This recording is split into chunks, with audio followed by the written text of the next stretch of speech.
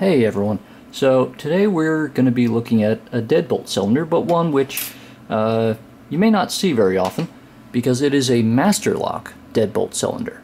Now you're probably already familiar with them from the other videos I've done of their laminated steel padlocks and their solid body padlocks, and you might even have seen them have seen their name on their luggage locks and all sorts of other things that I've shown you and that you've seen plenty of other places. But this deadbolt cylinder is actually pretty similar to a Kwikset. It even uses the same basic keyway, and so we're going to just attack it with this standard tension tool. Just seat it right in there on the edge of the plug. Put a little bit of very light tension on there, and we're going to go in there with this flat-tipped hook. Just work our way down the keyway. Try to find that first binding pin, which, okay, it feels like number 2. And number 3 is a bit stiff.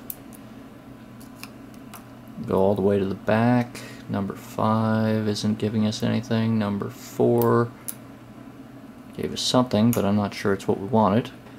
That's number 2 again. There's number 1 is a little bit more resistance, but not really binding.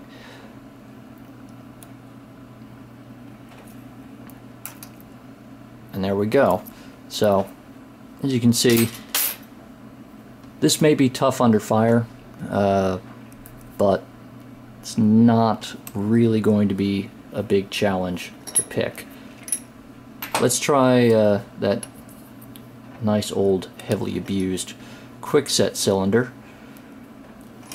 This one actually I got when I replaced some locks for a family member recently. So we're just going to do the same thing, edge of the plug tension tool, and just going to reach in there with our flat-tipped hook again. Just find those binding pins and just work our way along, up and down, front to back, and back to front. Just feeling for those binding pins, and there you go. Guys, these are not pick resistant locks. The Kwikset does have a couple of security pins in it. The master lock is nothing but standard pins.